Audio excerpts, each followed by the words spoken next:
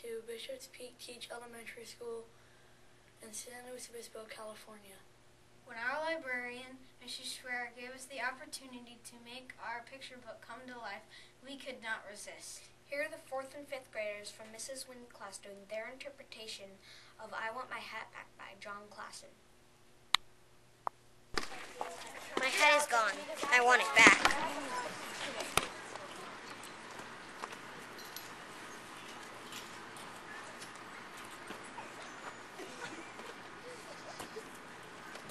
Have you seen my hat? No, I haven't seen your hat. Okay, thank you anyway. You see? She's not wearing her hat today. Ooh, she's gonna get in trouble. Where's your hat? My hat is gone. I want it back. Have you seen my hat? No, I haven't seen any spare hats around here. Okay, thank you anyway. Excuse me, what did you say your hat looked like? It's red and pointy and a little bit bent. Bent. I thought I saw Mr. Block wearing a red hat today. Our principal never wears a hat, but for some reason he makes us. Now, class, when we wear our red pointy hats, we're a community, so we need to help her find her hat. Why don't you have a seat and let's get started?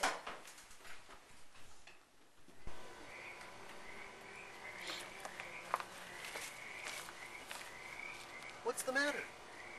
I lost my hat and nobody has seen it. Have you seen my hat? No, I haven't seen your hat. I'm not sure why you would ask me.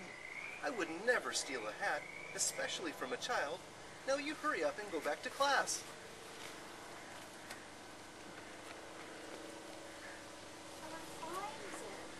Have you seen my hat?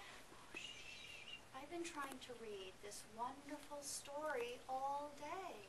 Would you like to sit and join us? Is this your hat? No, that's not my hat. Thanks anyway. Are you lost? No, I'm not lost. I'm just looking for my hat.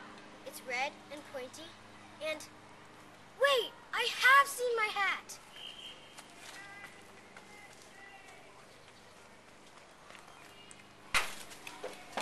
Have you seen the principal? He stole my hat! No, why are you asking us? We haven't seen the principal.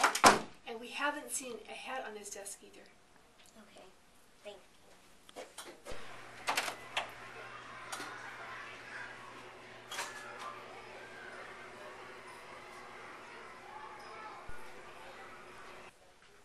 I love my